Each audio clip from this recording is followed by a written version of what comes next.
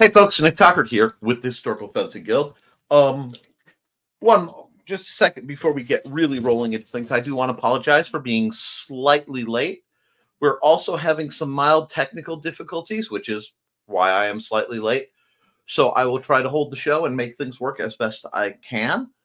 It just seems to be our internet is being less stable than usual, which is saying something. All right, before we get into it, we need to talk about what makes the Historical Fencing Guild happen. And of course, that is, the good folks over at IndieCD.org, the Independent Creator Directory, which is your one-stop shop for the best and the brightest musicians, authors, and other creatives. If you are looking for a home, please consider going there.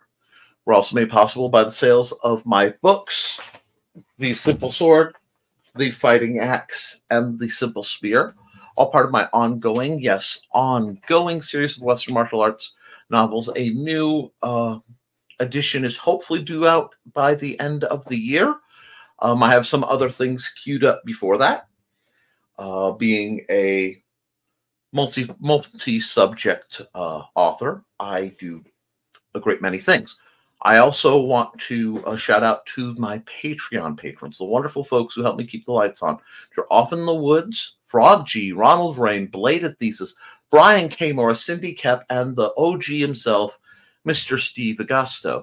These six fine people have donated as little as $1 a month to help me keep the lights on, buy trainers, buy gear to review, outfit people. I actually was spending some of that money on some potential loaner gear and or new gear, depending on how it fits, at Goodwill today. So we'll talk briefly about that once I line up with the chat. But please, if you want to help out, patreon.com/The Historical Fencing Guild. There will be actually really soon Guild exclusive, Patreon exclusive videos for the Guild. A few other really neat things are in the works. I'm looking forward to it. I hope you are too. Now we're going to go through the chat real quick to catch up with who's here. And it's Thesis. Hi. Hello, Thesis. And Foxy is here too. Excellent. Lady and gentlemen, I am sorry that there was a delay. Thank you for your patience. Now, today I wanted to talk about something a little different than what I normally do. And depending on time and interest, we may shoot over and check out some things on our good friends over at Purple Heart Armory. But for now, I want to talk about the difference in the primary differences in training that I see from the people who are training from the perspective of historical manuals. Personal defense versus military. And it may not be what you think. And we're joined by Miss Saren, the lovely voice of Haints and Hellfire, my horror anthology novel, which is buried over here. She will be doing the full audiobook for it. I am very eager to get that out. And Kitty, our resident rope dart expert. Glad to see you all. I was watching some videos of people who have come into the background of especially Western martial arts from the perspective of the fantasy group. I'm glad to hear it. You may hear banging in the background as they bring in groceries. It was one of those. We got caught in some traffic, but the trick that I found is that people, when they train, very often in Eastern martial arts, as a rule, train from the perspective of a single fighter against a single to a very small group of fighters. And there are things you can get away with, weapon-wise and attitude-wise and movement-wise, that you simply can't get away with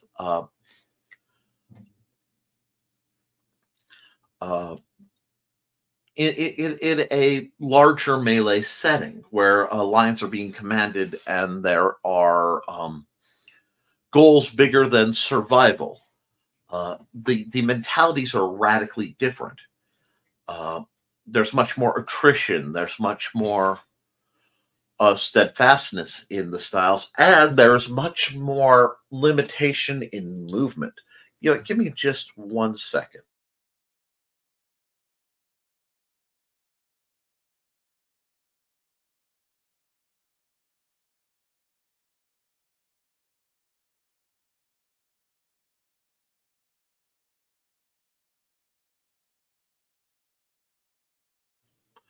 Okay, there we go. Sorry, we're going to be using that screen a little bit as I talk about things, but I wanted to get into the reasoning for this, because I teach people from building from melee conditions out, and the vast majority of instructors I found teach from single combat ramping up to melee. They are tournament focused. And Alec is here and said, make sure to like and subscribe. Thank you, Alec. Good man. And I don't know if I would call myself an expert, but I'm definitely a student of rope dart. I would put you as much higher than anyone else here, so that's why you are our resident expert. I am the resident expert on a large number of weapons and styles while I am here by myself.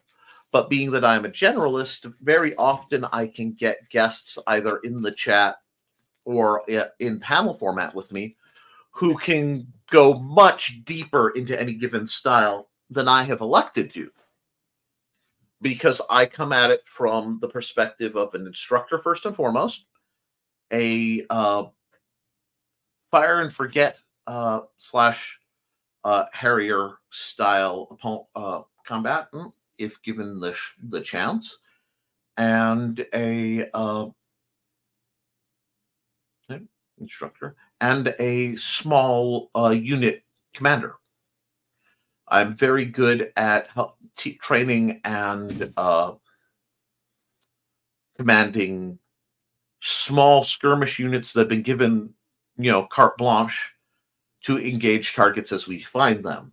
Go where we're needed and just leave us alone.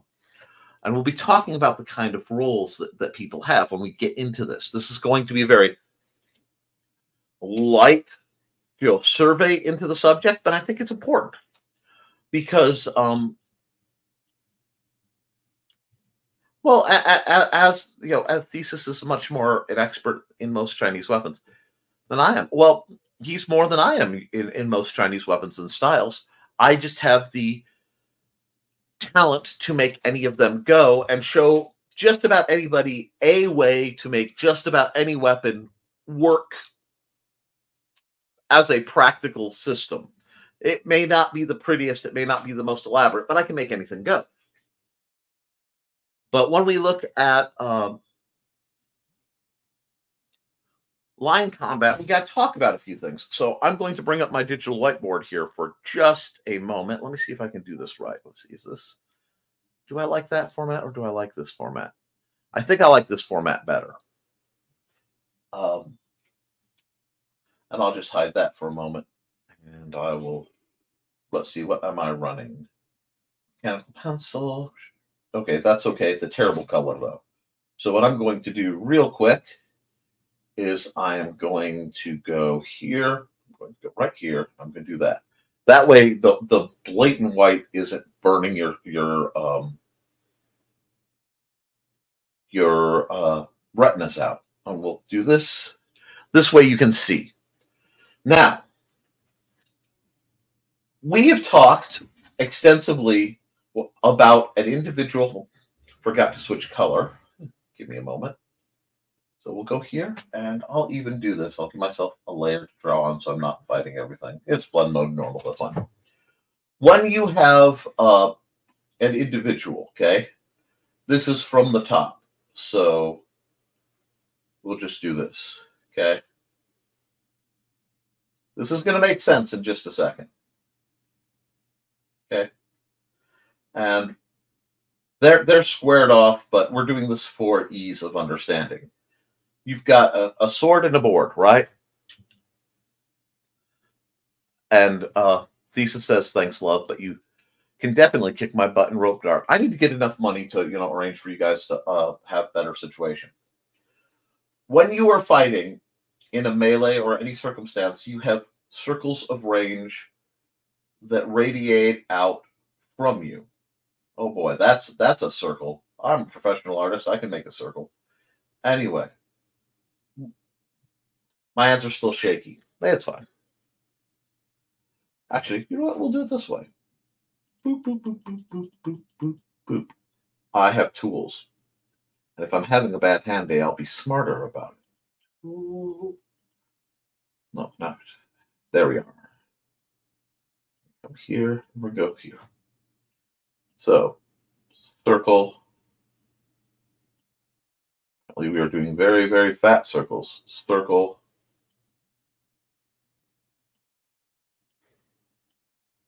And circle. Cool. Not perfect, but it gets the idea. Yes, I love stick figures. And we're going to go back to this. And we're going to do nice fat pens. So, chunkify the stick figure so you can see what's going on. Right? So we've got a very simple, he's got a sword, he's got a board. Now, I'm going to add another layer, just a second. That way, if I want to not mess with things. An opponent who is here is within reach of his unarmed strike, okay? So if you put your arm out, that is the first circle you have to control.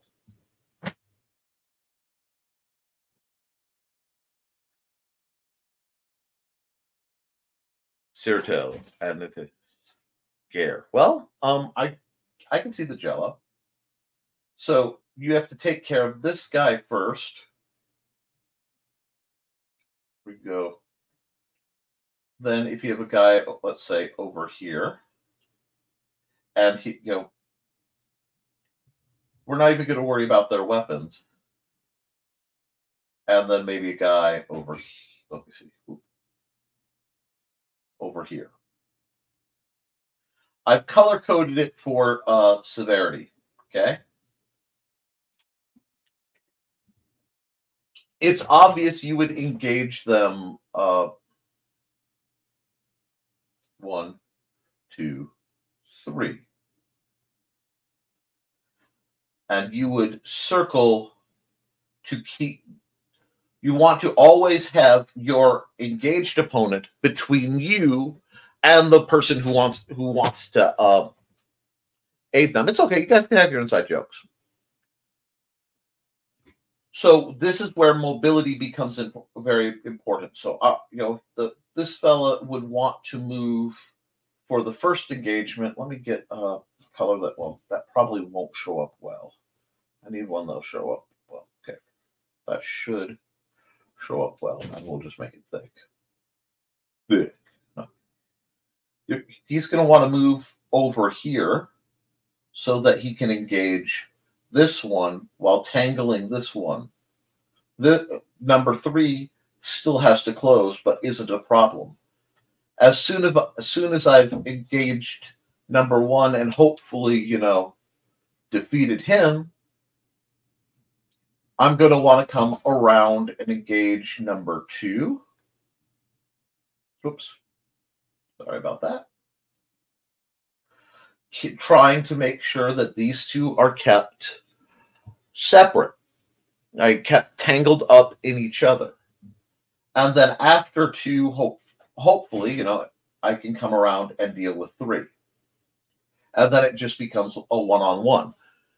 When you are fighting single against multiple or single on single, you have a lot of options. And you have to stay very, very fluid. You give territory to gain advantage. You take territory to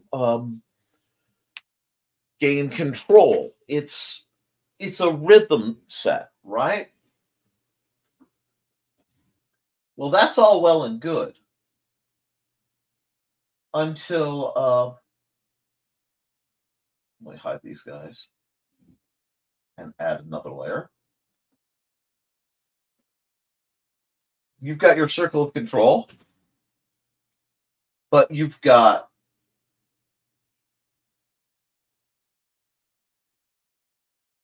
a line of colleagues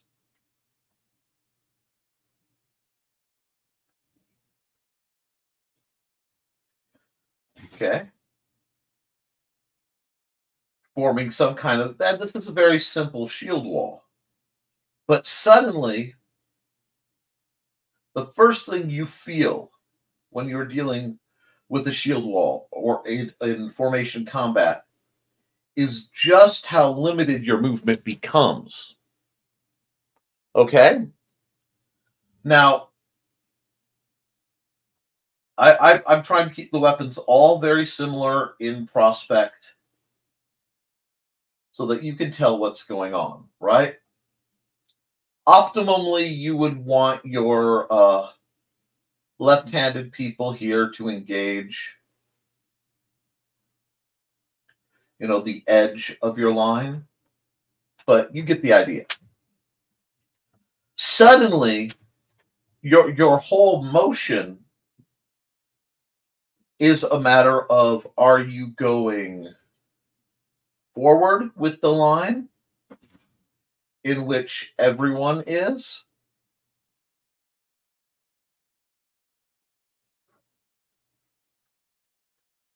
Or are you going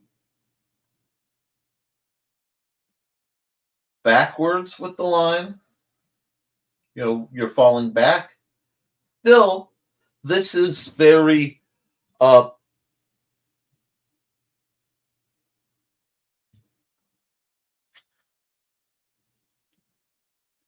now, see, we're going to talk into this.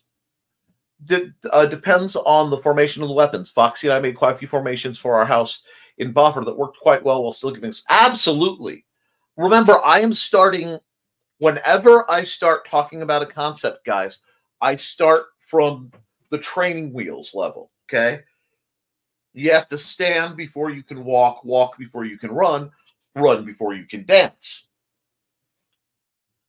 But what this is going to do, and you did get a little ahead and understand what we're going, is understand that suddenly your movements are impaired because you're not operating.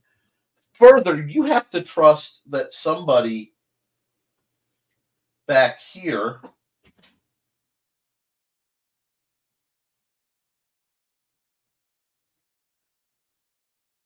with whatever weapons they're holding can see the line, understands what's going on better, and they'll tell you to do things like maybe wheel right, which would mean the left. Let me do this because I'm using green as a motion marker.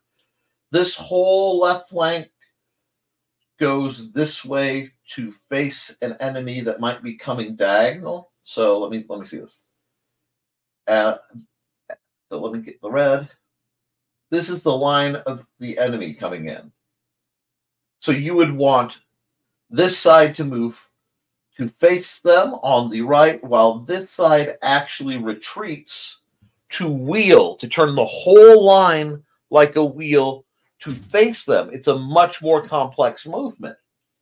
And right now I've made it with everybody armed, equally armed the same.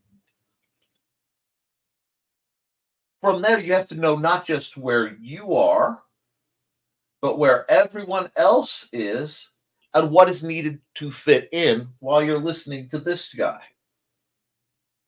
It gets very complex very quick.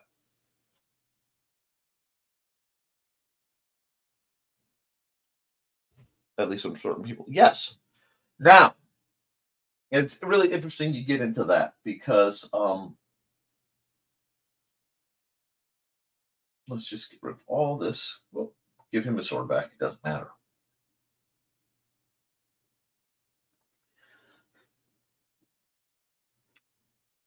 This works as long as this person, the commander, so we'll just do C, and I'll put an X, yep, that's me, knows what they're talking about and has perspective.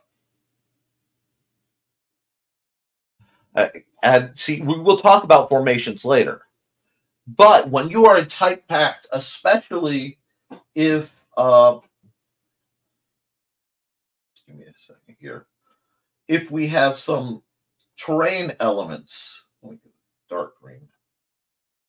That is not a dark green. That is the impeding, the mobility here.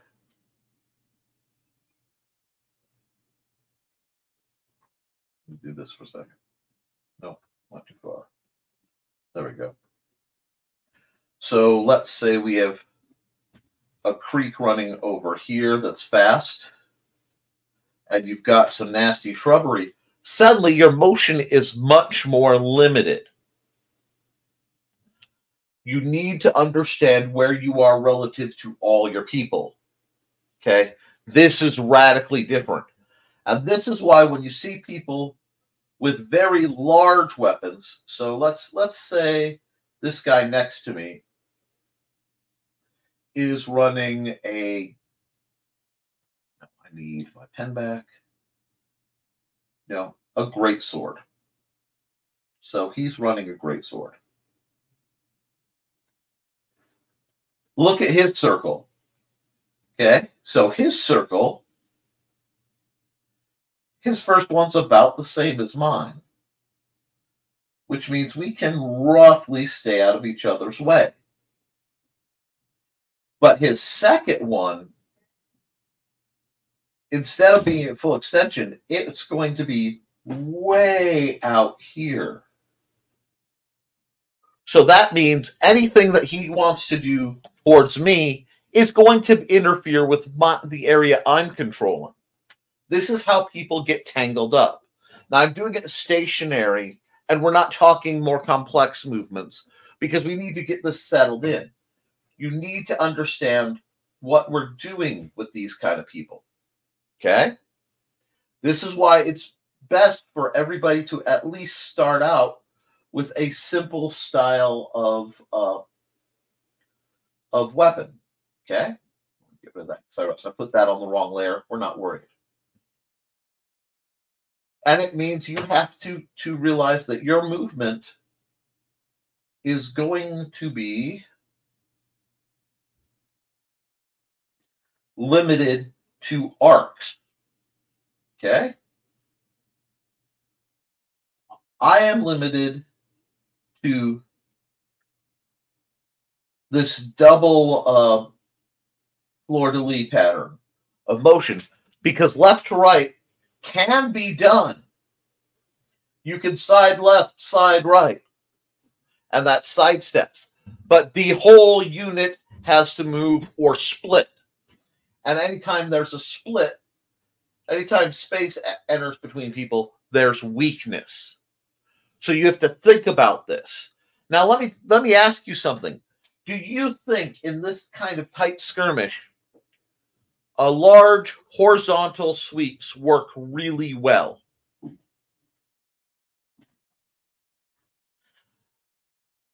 No, because you don't have room to get the power behind a lot of the sweeps. You don't have a lot of the control.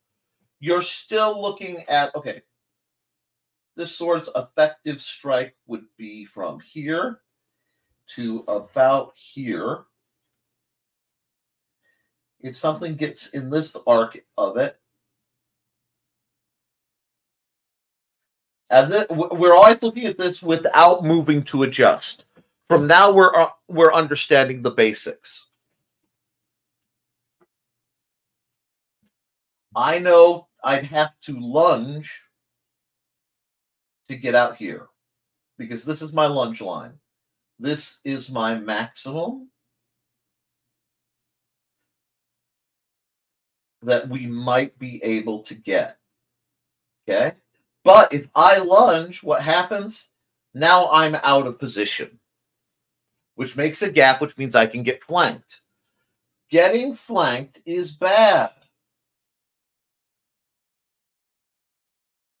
So now we're going back to our dude.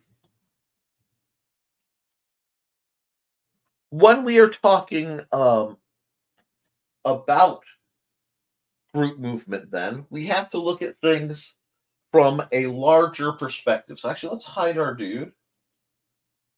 He's down here somewhere, and I'll put another line up, and I'll put it way up here so I can find what I'm doing. When you have line combat, and this is something I have experienced and I have found pretty straightforward. Oh, you know what? I did that thing again. Where's my gray? Is that gray? No, that is gray. Okay. So, no, because we're using that for movement. I don't want to change the color coding on anybody. We're going to go here, here, here, here, here, here. Give us about 7. All right. And then we've got 7 opponents. And right now I'm just using dots to keep things simple.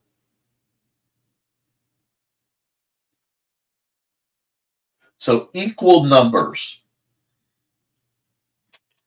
If you engage in combat straight on, both sides are moving at each other,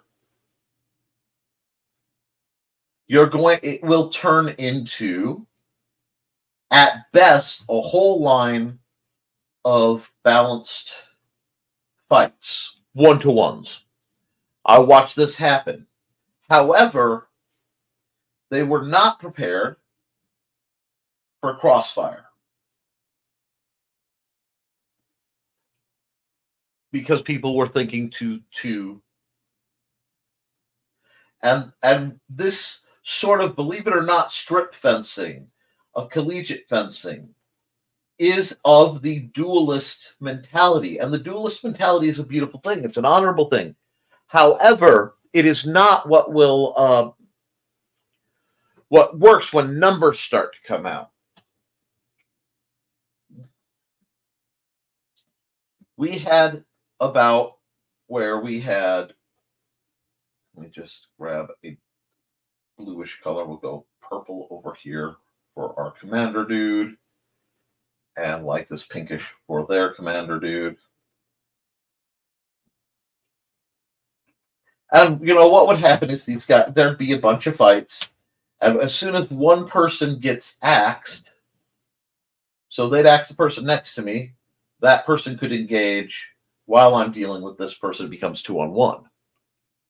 It's basic. This is the simplest introduction to understanding this kind of combat.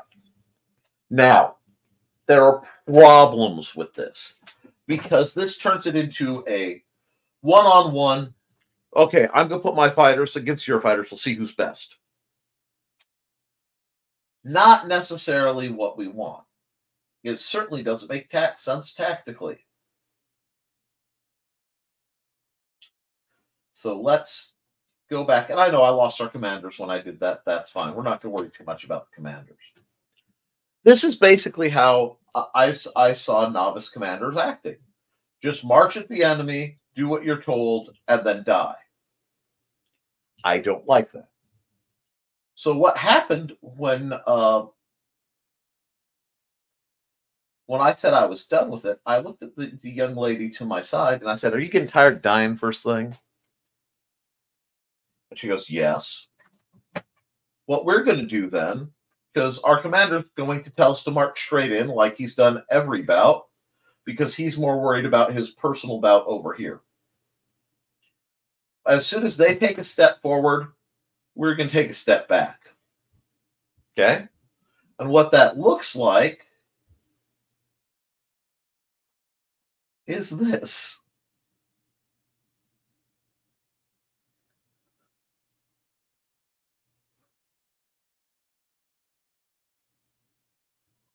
They went forward.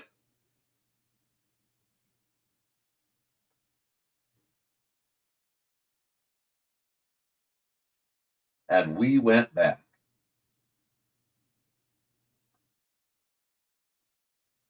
Now, what this did is it caused a very predictable outcome. We showed you the line.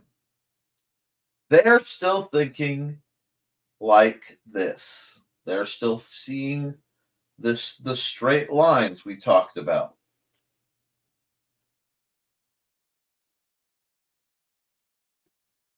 So what happened? Everybody advanced. Apparently, I miscounted on the reds, but that's okay. And when they advanced, they closed. So it looks like this, guys. Well, let me get rid of those green lines because they are going to cause some problems for me. These guys went here. And we're going to go here. What? No, that's not what I want.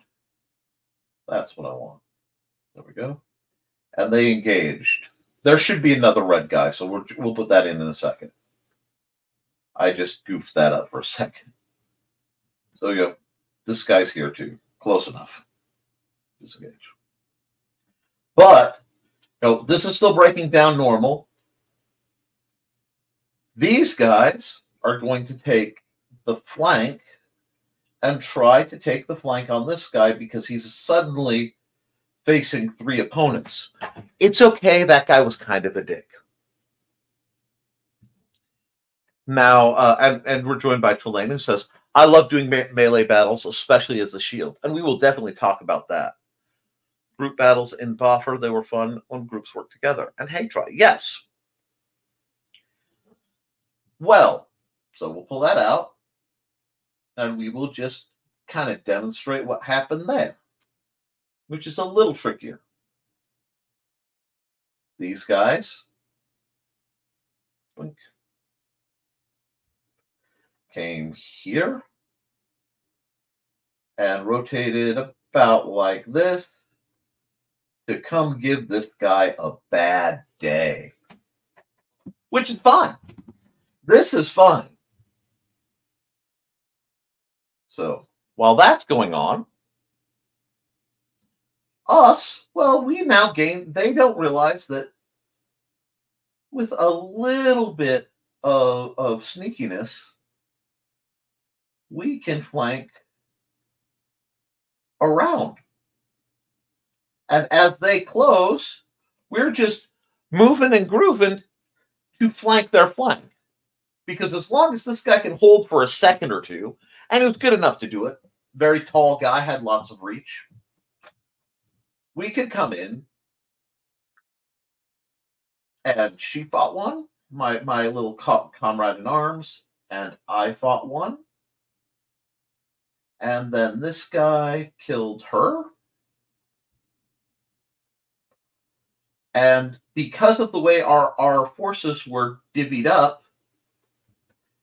these guys were just consistently beating our guys. Now, there was a slight trade-off over here, but I killed somebody on our team because he was being a dick. Don't worry about it. But that gave me something interesting. Let's get rid of all this stuff first.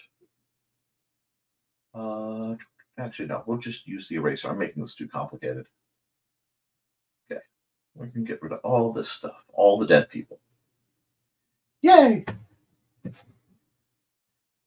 Because the teams were not fairly balanced, and the people who were quote unquote new, let me undo that. They were getting zapped. Pow, pow, on down the line. And, of course, the commanders are over here, having their heyday. The problem was, while they were killing them, I was free to come up and come at them from the blind side and either, excuse me, my lord, you're dead, or go, hey, pop and nail them. So I went hopping, literally. They're killing my line. I can't stop. I can't help that my line's dying. But I can't avenge them. Literally by flanking around, because they were thinking in straight terms, went pop, pop, pop, pop, till we get to our two commanders who are over here and over here. So, everybody's dead. Everybody gone, gone, gone, gone, gone, gone, gone, gone, gone, gone, gone, gone, gone. And you have two commanders. And they literally begin to soliloquy, monologue about how the battle has come to just being them. With one mild problem. Okay? Here. Hold on.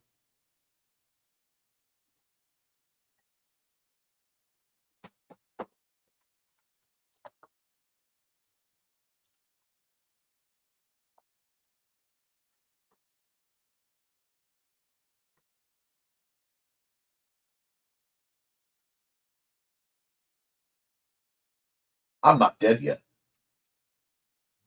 So, being me, and utilizing the secret technique of simply quietly not being dead,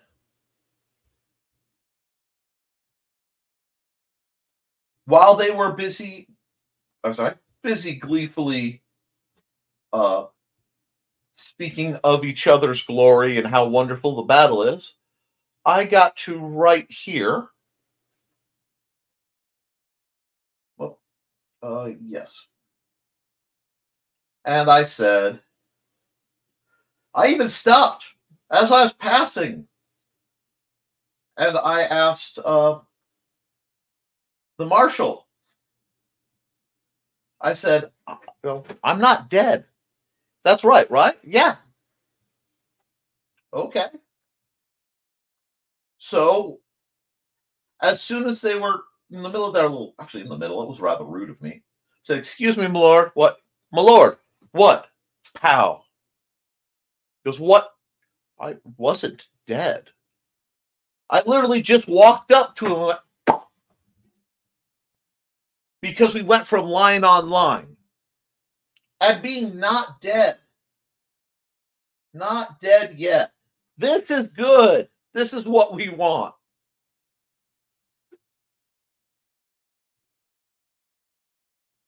Not dead yet. Now we got some commentary. And let's see. Greetings. And it's really fun when people forget victory conditions and only concentrate on the battle. Oh, I love that. Oh, give me that. Because my goal is victory conditions.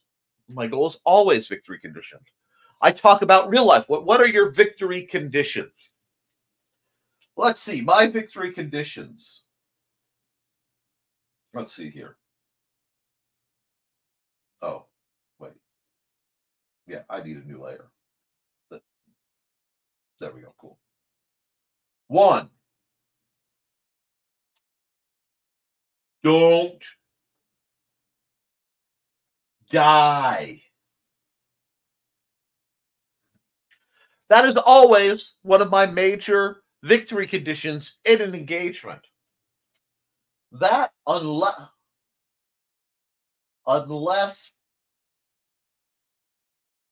protecting is necessary.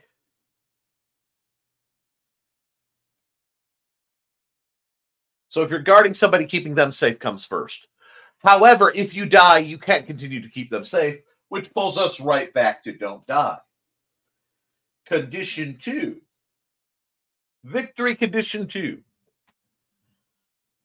Go to bed with same number of holes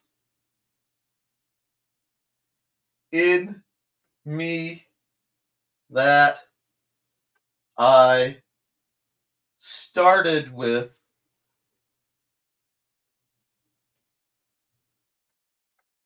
I don't want to get poked or smoked, if you get what I'm saying. And then 3, no jail.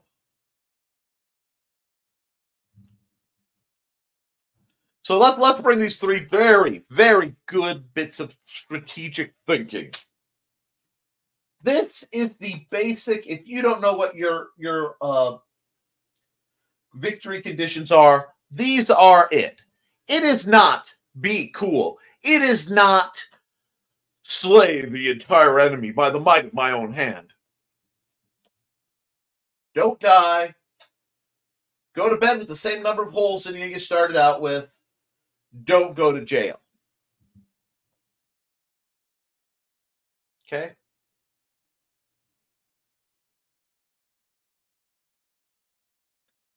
And you have the sliding scale of you have to sometimes risk jail to prevent having holes in you. You may have to risk having holes in you to make sure you don't die. These are the priorities. And even when I am in a fictional tournament, even when we're playing, folks, this is the basis of the philosophy. Okay? So we got the big three.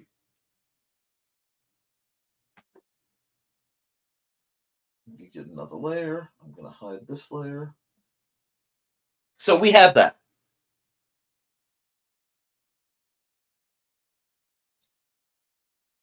Oh, that's the wrong color. We'll go black again. So, guys, we got the big three. This is the most important part of your sword fight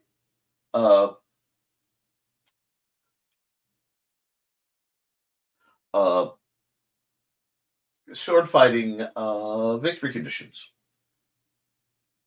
The next one, what's here? Scenario area conditions. And one thing I love when I have the fighters out after everybody's in decent shape is to talk about scenarios.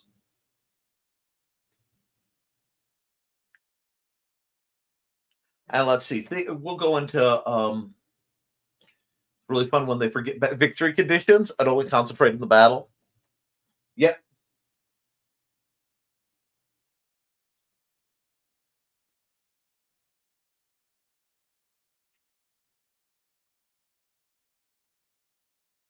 Killing them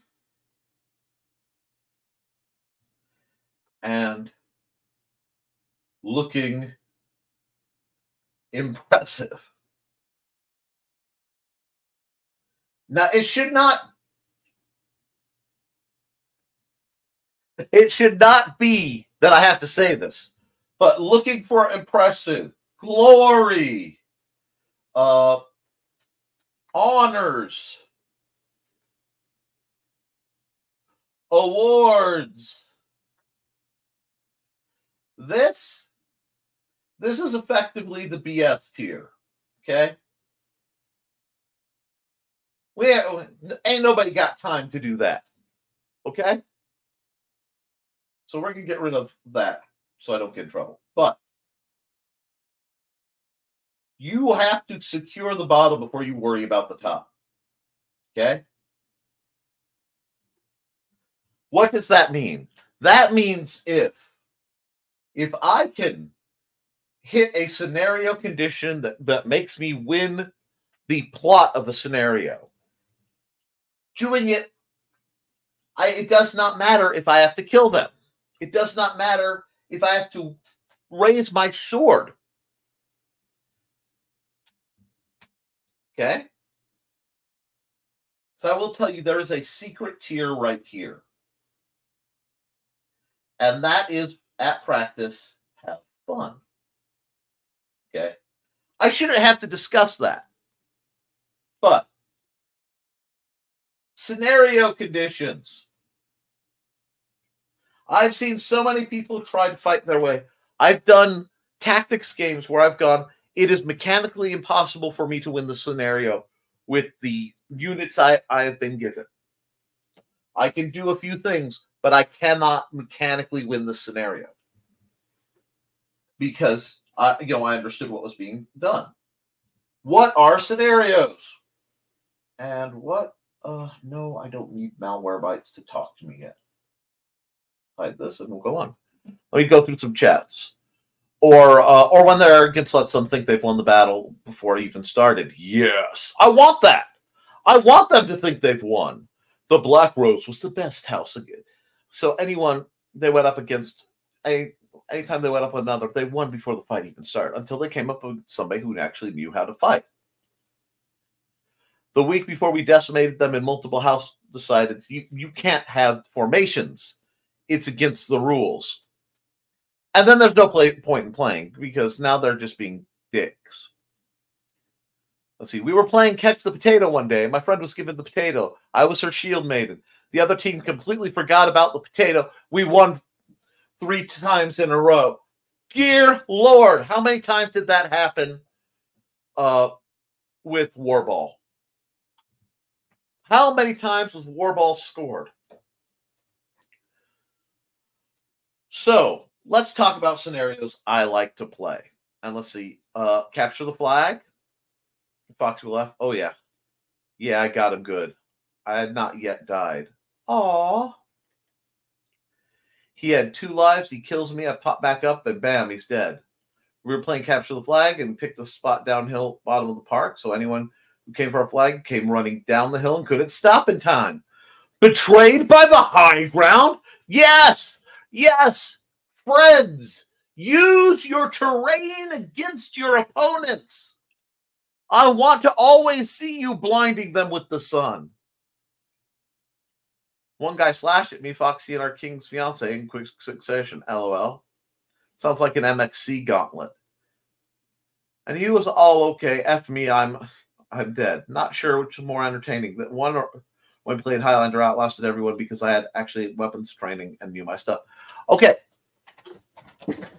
Be careful, because that you've run into situations where you were the better trained individual. Always go in ready for them to be better than you. I mean, take the gift of their stupidity whenever offered, but ready for them to come out. So let's talk about scenarios and why they matter. One thing, to start most melees, there is a shady tactic called leg 'em and leave 'em. Okay? So even if it's a last man standing, whoever wins, good, Foxy.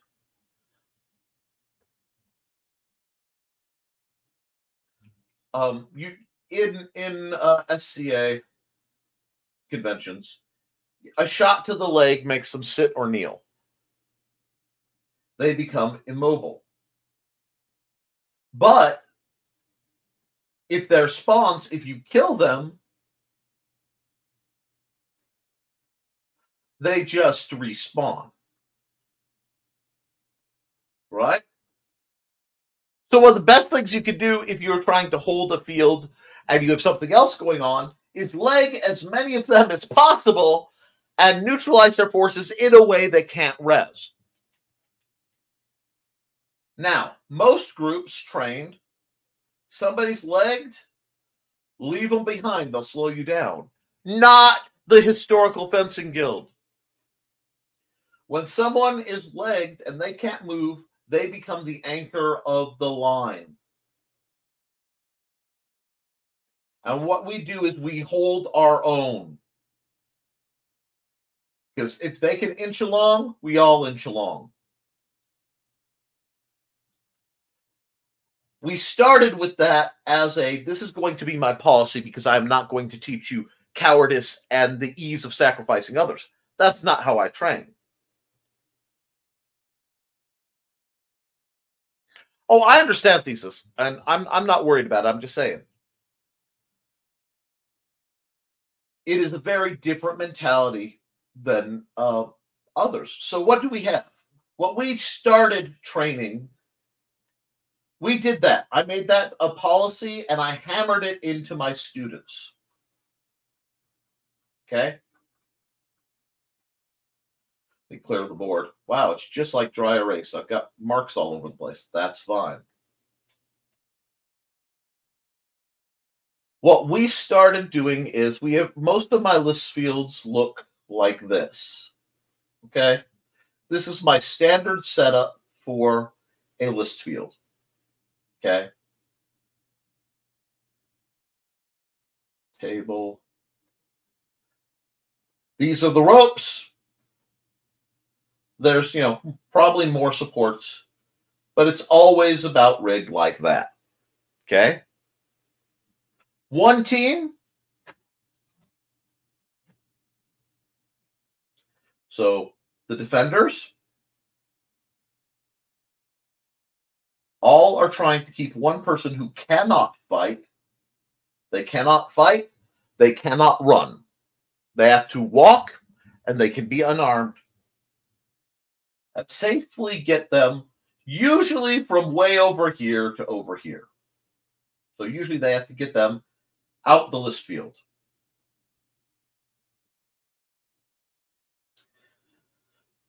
And then starting, so if they start there or there, opposite them, you have the attackers.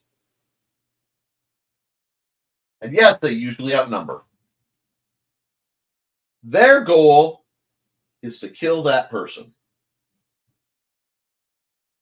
So what you end up with is a group. If you train in this kind of drill and scenario, you end up with a group who understands that if you need to get through the line, you have a pulse charge, and you are guarding the person's back.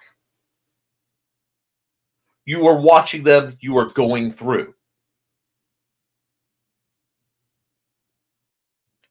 Why do I do this? Why this drill? Of all the scenarios we could play and talk about, why do I do this drill? I'll tell you why, friends. Because do you know what happens when you're at a busy concert, major event, festival, fair, street party, and one of your own gets sick or twists an ankle?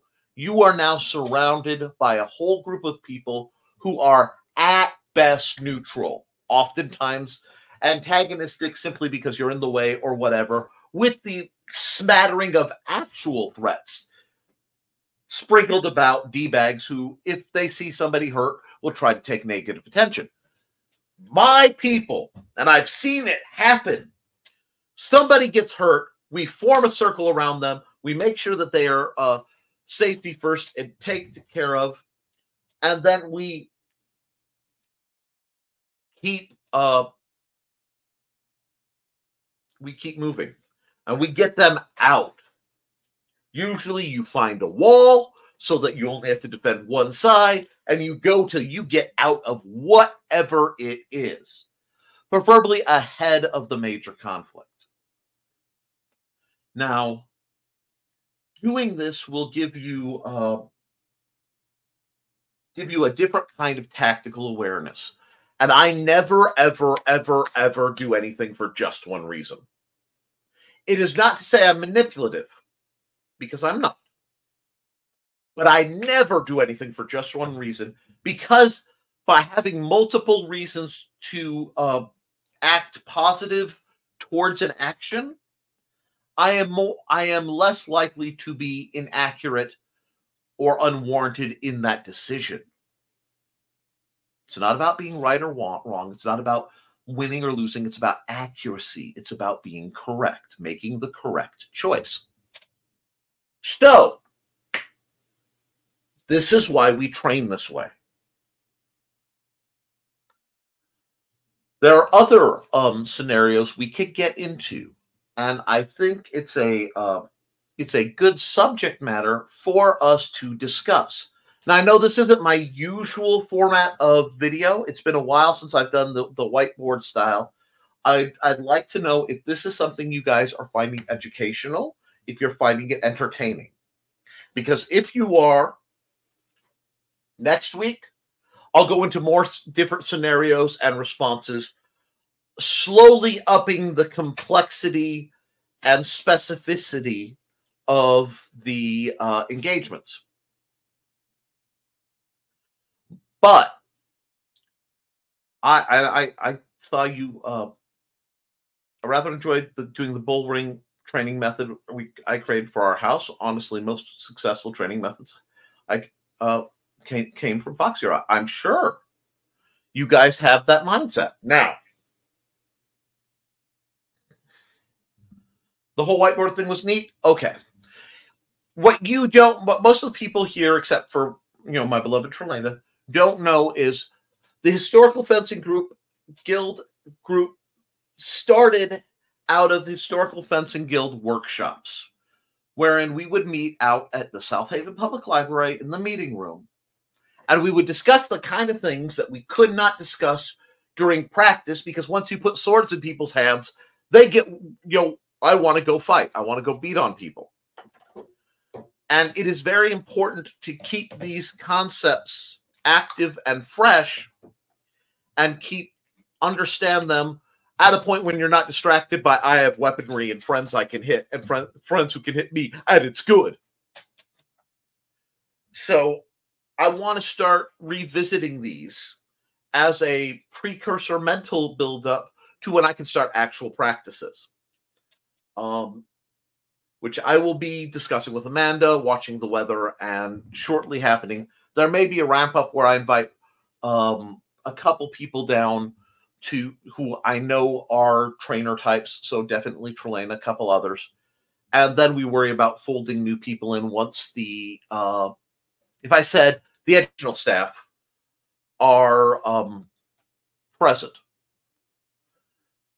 But part of that education, beyond understanding the gear, which I'm going to do a whole thing on to give you guys a refresher on how we approach gear, is understanding the tactics and strategies and the difference between the two that we implement to try to explain these concepts to the new people and to the people, in the digital guild. If you really do like this format, and at least Foxy does, I may do some pre-recorded, slightly more scripted lectures, for lack of a better word, and throw them up on the Patreon for the Patreon members. We'll see about that.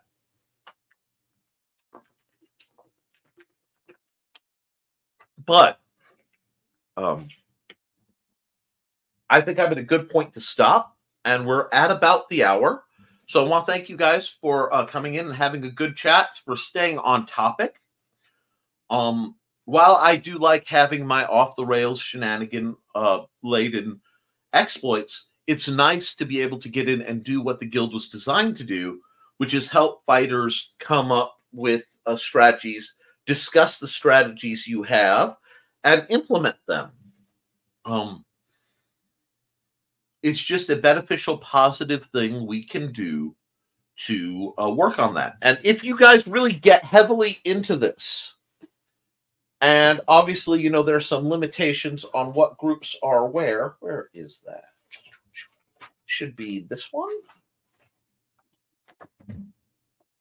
The first game I designed is called Melee.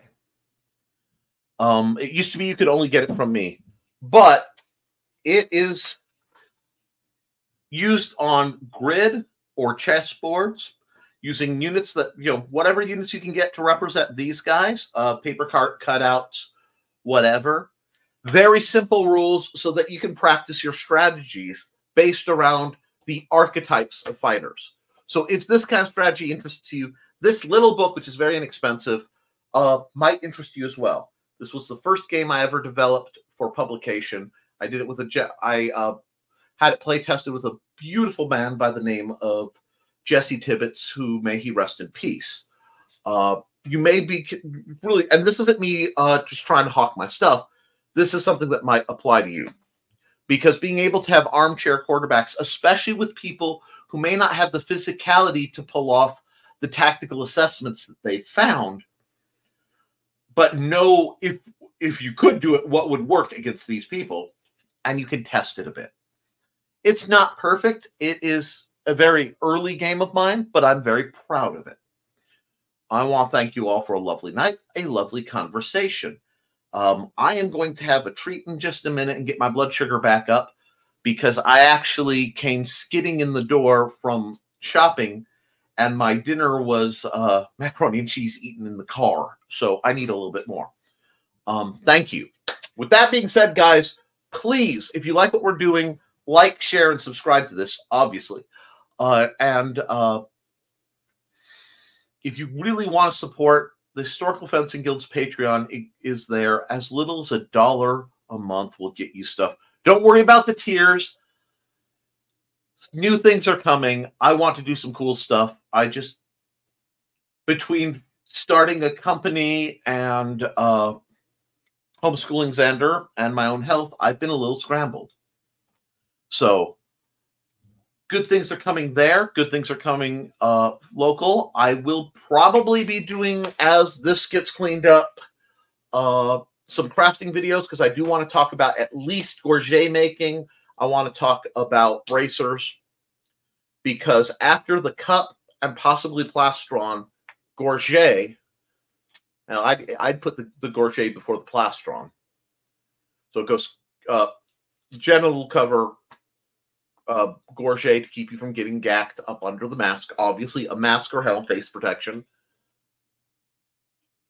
Where you're going to get the most damage learning to sword fight from miscalibrations various are to the arms. I teach a lot of arm sniping. So we're going to talk about how it's very actually simple to do bracers. And we'll reference the implied pattern I use in the Simple Sword to talk about bracers and what you can use to make them out of. So that's coming down. The gorget video is coming down this spring, this summer. I will be at Region Con in Cherville. Next week, I hope to have all the information in such a way I can bring it up on all the screens for a gaming convention where I will be running big stompy robots. I will be doing art demos. It's going to be a good time. I may be running a few other things too. We shall see. I hope to see you guys there. I know I'll see Trey there. But with that, guys, do your drills. Keep your eyes open. Be kind to yourself and each other. And as always, friends, thank you for supporting your local Swordmaster. I will be back next week at this, 8 o'clock time for another episode of the Historical Fencing Guild live stream. And I will be back Monday at 10 a.m. on the sister channel to this, the Nicholas Tockert channel, for Never Mind the Furthermore, my creative support morning show that I do Monday, Wednesday, and Friday. All righty. Toodles, folks.